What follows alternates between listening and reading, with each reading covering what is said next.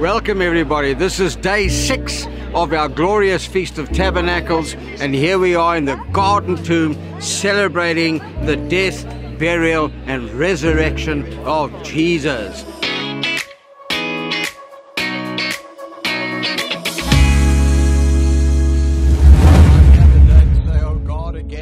I've walked with him for decades, but today I humble my heart and I weep with repentance that I was a serpent that hated God. We, at the very least, must love him and honor him by transformed lives, because he lives in us, and he that is in you is greater than he that is in the world. He saved us from the consequences of our billions of sins. Therefore you are sinless in the sight of God.